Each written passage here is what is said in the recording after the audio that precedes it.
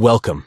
In today's video, we're going to walk you through the process of reinstalling the Roblox app on your device. Whether you're facing issues with the current version or just want a fresh start, reinstalling can often resolve glitches and enhance your gaming experience.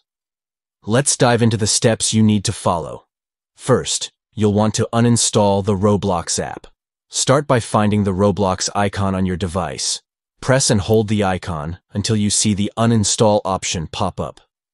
This is usually accompanied by a prompt asking if you're sure you want to uninstall the app. Go ahead and tap Uninstall, then confirm your choice. Once that's done, the app will be removed from your device.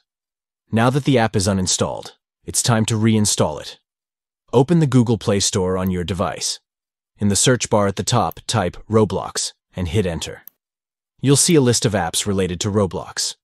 Find the official Roblox app and tap on it. Once you're on the app's page, simply tap the Install button. This will start downloading the app again, and it will be installed on your device shortly. After the installation is complete, it's time to log into your account. Open the newly installed Roblox app. You'll be greeted with the login screen. Enter your username or the email address associated with your account, along with your password. Once you've filled in your details, tap Login.